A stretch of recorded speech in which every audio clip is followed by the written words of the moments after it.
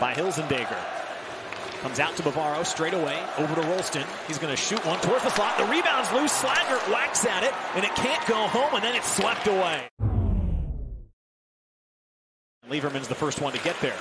Sends one up ahead for Rolston. He's got a chance to break in. Here comes Ryder Rolston. He shoots. Save, rebound. Bavaro goes just wide.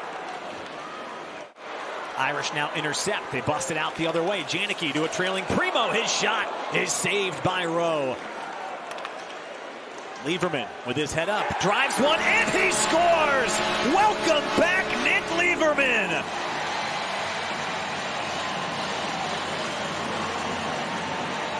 Back comes the second line for Western Michigan as Brinkman banks it off the wall out to center, and back come the Irish as Western Michigan is in the midst of a change. Janicki centers to the slot. Pluzinski's open. His shot saved. Goes off the crossbar. Puck is loose, and now it's in. Notre Dame has the second goal.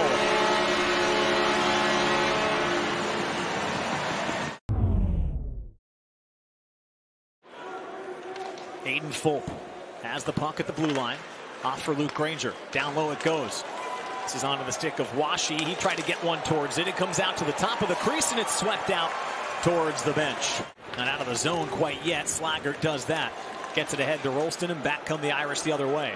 Pearson carries it through, drops it off for Helliwell. He takes the shot, and Rowe makes a big-time save to keep this a 2-goal game.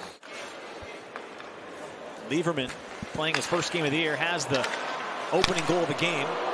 It's a chance to go to work on the power play as Rowe is able to kick that one out. Most important thing right now for Notre Dame might be to just keep this next one out of the net. Here's Rome. Shot goes wide. That's going to do it.